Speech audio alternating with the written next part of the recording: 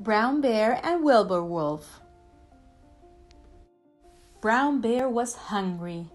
He'd been asleep all winter.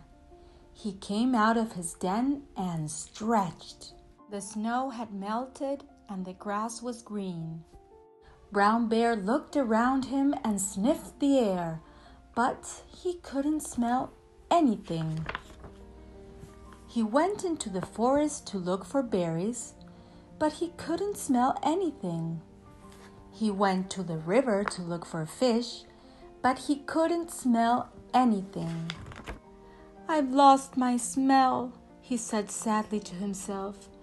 "How will I find any food?" He lay down in a meadow by the river and tried to remember all his favorite smells. The smell of trees, the smell of new grass, the smell of apples and leaves, of berries, of rain and snow. "I feel so lonely without my smell," Brown Bear said. "Perhaps it wouldn't be so bad if I had a friend to talk to." But he was all alone.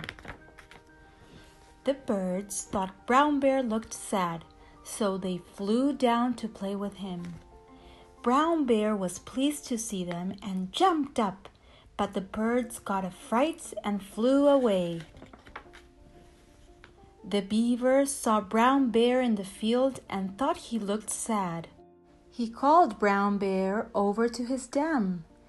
Brown Bear ran towards him, but the beaver got a fright and hid under the branches. The deer walked into the field and saw Brown Bear looking sad, so they skipped towards him. Brown Bear stood on his back legs to say hello, but the deer got a fright and turned back. Brown Bear lay down. He was all alone and was still hungry. Wilbur Wolf came out of the forest. He was old and tired and had been looking for food all winter. He saw Brown Bear in the field and walked slowly towards him. "Maybe Brown Bear can tell me where to find some food," Wilbur said to himself. Brown Bear was too tired and hungry to get up when Wilbur came near, so Wilbur wasn't scared. They lay in the tall grass, and Brown Bear explained that he'd lost his smell. "Without my smell, how will I find any food?" Brown Bear asked. Wilbur shrugged. "I'm old and weak," he said. "How will I catch any food?"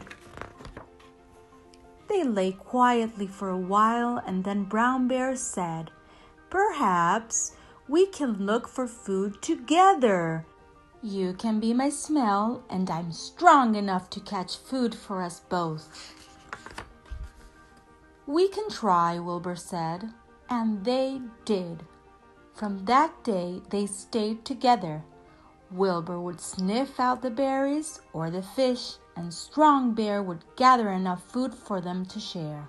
So they walked the valleys and mountains, forest and riverbeds together, and neither ever felt lonely or hungry again.